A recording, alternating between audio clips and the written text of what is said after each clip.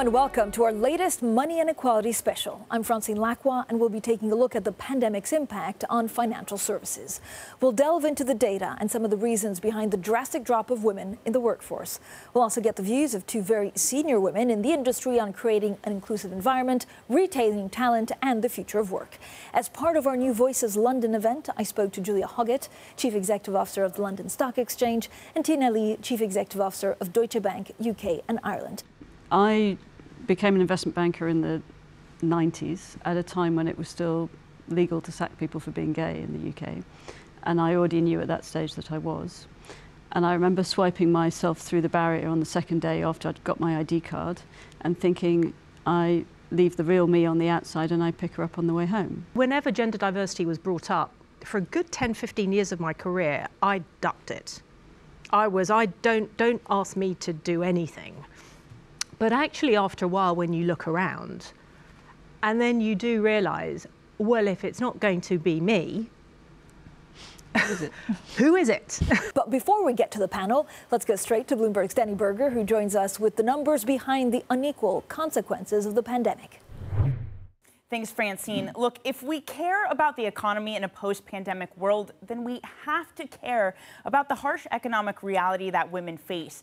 Layoffs have hit women harder than men, and forecasts from Citi suggest that ultimately 31 million women have faced job cuts as a result of the pandemic, and that's nearly 3 times the rate for men. And this isn't just a matter of inequality, it mounts to real economic losses.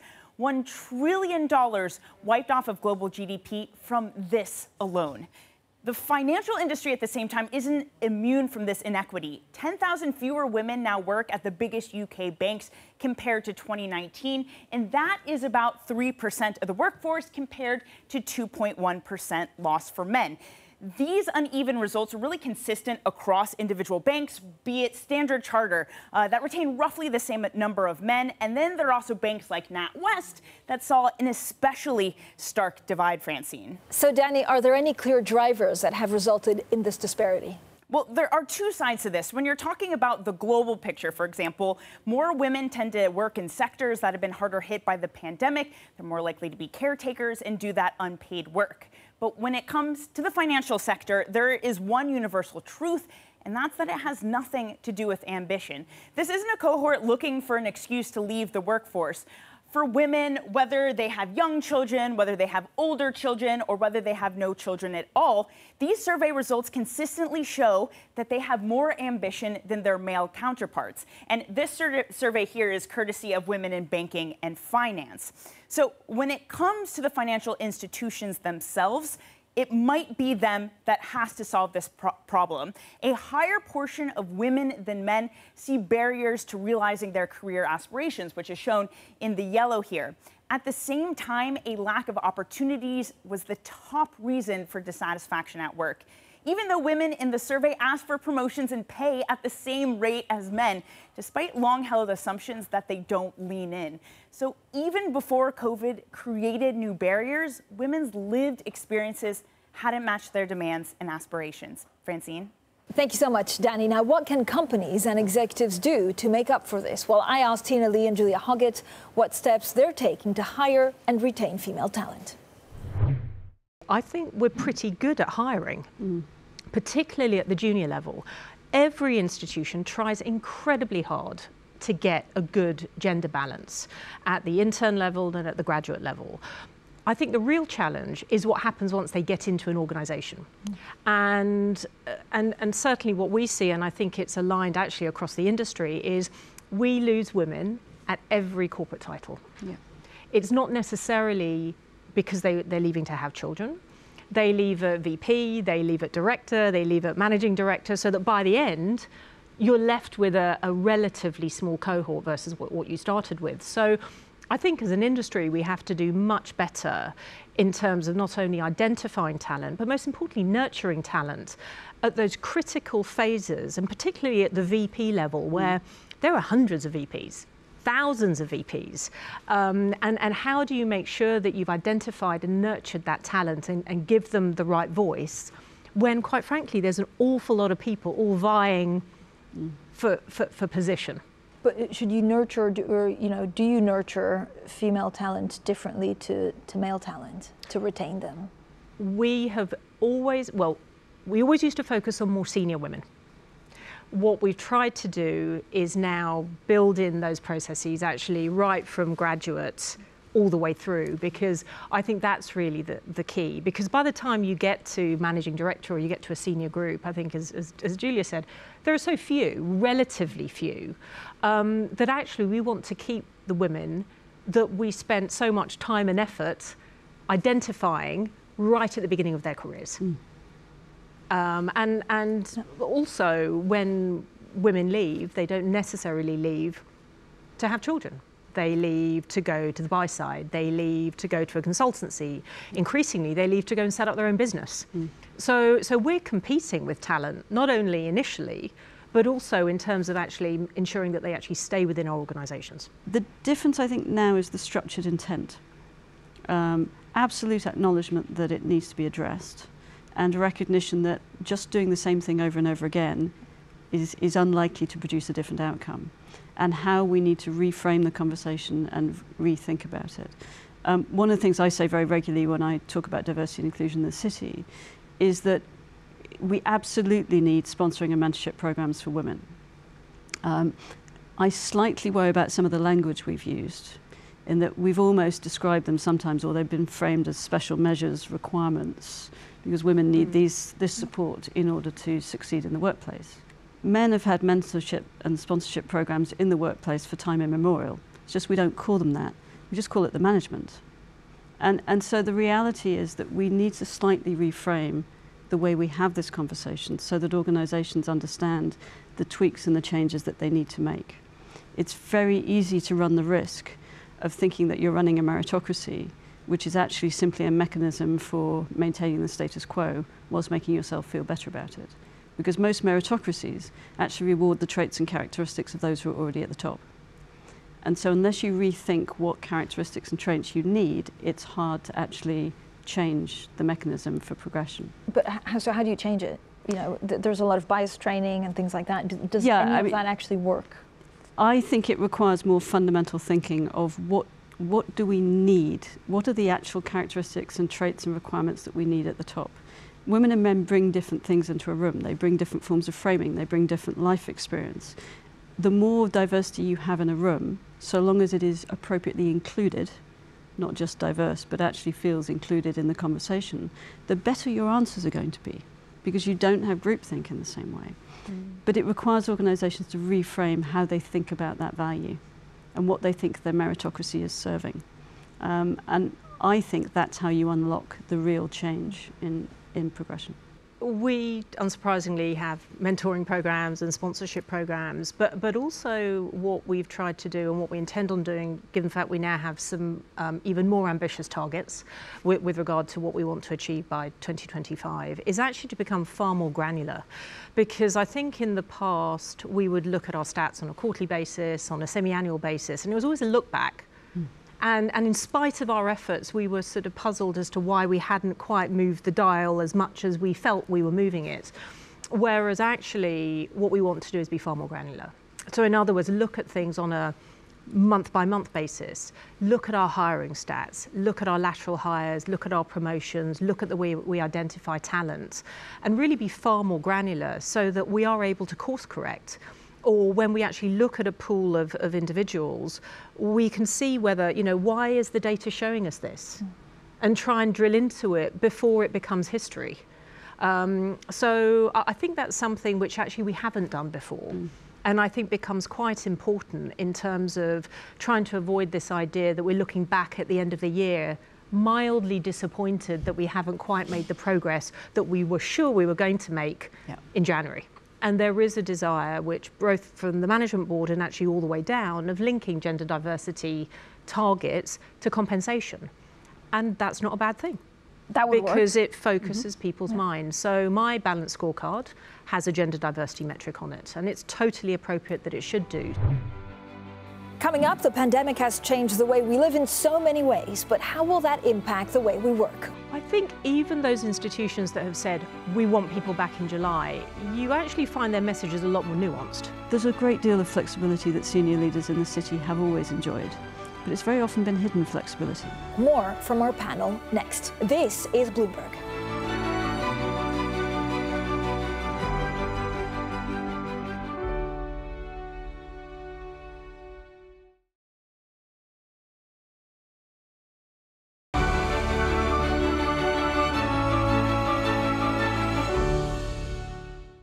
Welcome back to Money and Equality. I'm Francine Lacqua. Now we're focusing on what the future of work will be in a post-pandemic world. Will it be hybrid, increasingly remote roles, or will employees be forced to come back into the office? My personal belief is that it is hybrid, but it is not one of those things where you say it has to be exactly the same answer for everybody. People want to work in the office for different reasons as well. They want to do so for collaboration. They want to do so, if they're more junior members of staff, to learn from those around them. It's much harder to do that sort of synaptic stuff when you have to create a meeting to do so. And so I think it's about, what are we using office working for? If we're using it for a meeting that we could just as effectively have over Zoom or Teams, then maybe we shouldn't actually be coming in for that meeting. If it is to come up with innovative, collaborative new ideas, put teams together that wouldn't otherwise rub up against one another to come up with a new way of thinking about a problem, that's a really good use of being in the office. I don't believe it's a good use of being in the office to say that it's so that I can keep a better eye on my staff. That is what good leadership and good management is about. And people should learn how to do that remotely or in the office. I think even those institutions that have said, we want people back in July, you actually find their messages a lot more nuanced around their need for their desire to reduce real estate, for example, and what they mean. So I think it does depend on the role. So there are so many infrastructure roles, there are so many support roles that individuals simply don't have to come into the office every day. And I think particularly for global financial hubs like London, like New York, where so many people have long commutes, actually there's a productivity issue as well, and a work-life balance whereby if those individuals don't need to spend 1.5, 2 hours traveling, they can be more productive. So it really, I think, is around being quite structured over the types of roles that people have and giving people that flexibility whilst maintaining the ability to collaborate. There has been some remarkable democratization, actually, that everybody was on the same, occupying the same real estate, actually the same square box of screen. More people could attend meetings and be in the room than might have been possible before, which was a really useful thing for training newer members of staff to give them exposure that they might not otherwise have had. There are some brilliant things that I think we've realized. We don't need to get on planes quite as often to have client meetings for 2 hours, you know. There are a lot of things that have changed that we need to harness and take advantage of as a consequence of this. The issue is how you capture the good and still move back to a hybrid way of working. The worst case scenario is that we go back to some form of presenteeism, where that is about presence in the office to suit the boss, not presence in the office to suit the employee. And I don't think we're going to be able to go back to that as employers, but that is nobody quite has figured out what that's going to look like. But the organisations who get that right will be the ones that are attractive to women and men going forward. And being honest, I mean, something that you were saying is if there is a senior female that has to do the school pickup, say it, because it's accepted. Yep. Right? Exactly. Absolutely. And it is that is the thing about COVID, actually, that I've given various speeches to lots of senior exec teams over the course of COVID. And the lovely thing of seeing excos of major investment banks and seeing children come in and the odd cat climb across the screen, etc. But the realization that everybody's human, you know, we all have a shared humanity and there is not this separation, and an ability to talk about that need for that flexibility more. I think we've discussed that actually there's a great deal of flexibility that senior leaders in the city have always enjoyed, but it's very often been hidden flexibility. And actually the important thing is that you talk about it, and you talk about the fact I'm leaving now to go to the gym because I need to for my own peace of mind, so that other people realize it's possible. One of the things you realise, I think, as a senior leader is your behaviour is being observed and it is being followed as the model to follow. And if you're not actually revealing that much about yourself, you're sending not a very clear message about how you actually operate in the workplace. I always think that the challenge is really going to be that over the last 15 months, everyone's been very ad hoc around working from home. So even the people that we've had coming into the office, mostly, if they're not coming into the office 5 days a week, have decided, oh, well, I'm going to come in on a Monday, I might come in on Wednesday, I'll come in on Thursday. To Julia's point, if hybrid working is really going to work, not only for our organisations, but most importantly for our people, that has to be much more structured. Which means that our tech guys are saying, actually, Monday, Wednesday, Friday doesn't really work for us. We want to come in as a team. So that might be more a week in, week out. Whereas other individuals are far more, no, I need to know what days I'm coming in so that we can make sure that the juniors have the right level of support and mentorship and apprenticeship that they expect and deserve, whilst at the same time we're getting the benefits of collaboration. Coming up, the importance of role models in the workplace. What steps is the financial services industry taking to promote diversity and inclusion? I became an investment banker in the 90s at a time when it was still legal to sack people for being gay in the UK, and I already knew at that stage that I was. And I remember swiping myself through the barrier on the second day after I'd got my ID card and thinking, I leave the real me on the outside and I pick her up on the way home. That's next. This is Bloomberg.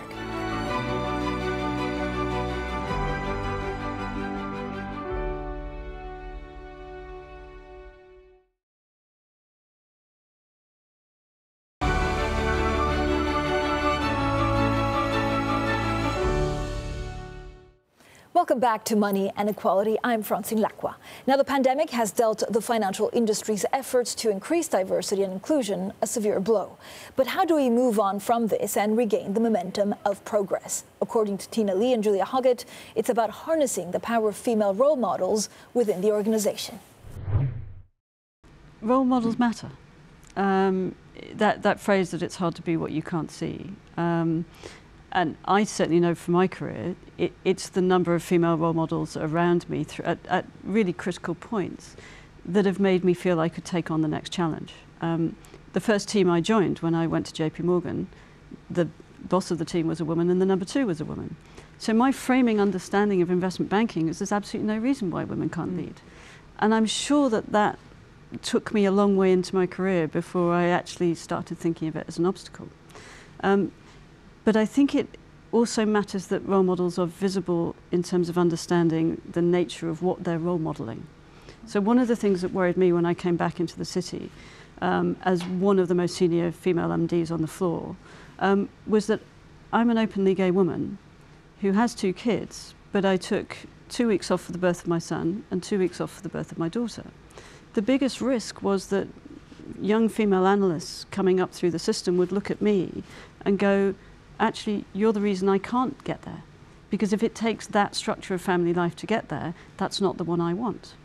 And it made me realize I had to then talk much more about my experiences, my life, so that something resonated. And I didn't become the thing that wasn't possible. I became, actually, I can take a bit of her, a bit of her, a bit of her, a bit of him, and turn myself into, that's the role model of how I want to progress. But you have to go past your comfort zone in how you, I think, talk about your own experiences and how you engage with staff to be a really useful role model in that regard. Yeah. I think it took me quite a while, actually, to reveal more of myself as a human being. Yeah. In the sense that, because I think anyone that actually is starting investment banking, male or female, you buy into the idea of the meritocracy, totally. And it's all about talent, and it's all about the best of the best, and that's how you're going to get from A to Z, and you buy into it. And therefore, this idea that you are different, almost you want to just go into the slipstream of, look, if I'm good enough, I'll make it, and that's it. So whenever gender diversity was brought up, for a good 10, 15 years of my career, I ducked it. Don't ask me to do anything. But actually, after a while, when you look around, and then you do realize well, if it's not going to be me, Who is it? who is it? Do you remember what the trigger was for you? Was it a conversation or someone, you know, where you decided to reveal a bit more about yourself? Well, actually, funnily enough, I think it was because I had my very first 360-degree review. And it was something, you know, these 360 degrees, you go, oh, no one's going to ever tell me anything I don't know. And mostly you know 90% of the stuff, but there's always 10% that you go, okay. And that 10% was, we think she's very nice beneath the surface. Oh. It would be quite nice to see a bit more of her. And at first I was like, oh, that's ridiculous. But actually it sort of percolated through and I was like, oh, okay. But sometimes that can be a bit daunting as well. Do you remember, Julia, the time, I mean, was there a time where you weren't comfortable speaking about? Mine was a slightly different experience. So I became an investment banker in the 90s at a time when it was still legal to sack people for being gay in the UK. And I already knew at that stage that I was. And I remember swiping myself through the barrier on the second day after I'd got my ID card and thinking, I leave the real me on the outside and I pick her up on the way home. So I had this absolute sense of exactly that separation that Tina's talking about. And then you realise you spend so much of your life at the office. Colleagues trust you with information and you're not sharing an equivalent amount of information with them. And there becomes an iniquity of trust, actually. And that felt increasingly uncomfortable. But I was actually invited to come out by my MD. I had had some surgery, I was in hospital, she very kindly came to visit me. And whilst I was dosed up on morphine, I introduced her to my partner. And about 3 days later, when the morphine wore off, I suddenly realised I'd outed myself at the office. And she came to visit me for my end-of-year review, and at a time when investment banking structures of progression were very clearly yearly delineated, and said, we think we may be promoting you a year early, but very great congratulations, but if you are promoted to associate, we're going to evaluate you not just on what you do for the team, but what you do for the wider organisation. And then she took a perfectly timed beat, and she said, have you thought about joining the LGBT Society? Now, I can be dense on occasions, but I'm not that dense. And that was a gold-plated invitation to come out and to participate in the society of the organisation, and to do so with my management's blessing. So I then did. I took that lead, organised one of the first ever LGBT dedicated recruiting events in the city. And from that point on, have effectively had a platform to talk about these things. But it required that trigger. And the way I think about that story is actually, it is a supreme act of management and management of a human being.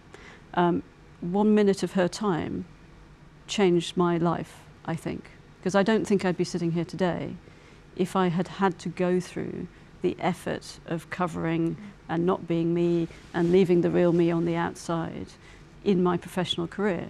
Because you want to be able to go at everything full bore. You want to be able to not have to worry about any of that cover. And I have had the freedom to do that as a consequence of her actions, and I'm eternally grateful. But it is that act of management that I take the greatest lesson from. Julia Hoggett, Chief Executive of the London Stock Exchange, and Tiina Lee, Chief Executive of Deutsche Bank for the UK and Ireland there. Now, I spoke to them as part of the New Voices London event to discuss the opportunities and risks for both women and organisations post-pandemic. Well, that's all we have time for. Thank you for tuning in to this episode of Money and Equality. This is Bloomberg.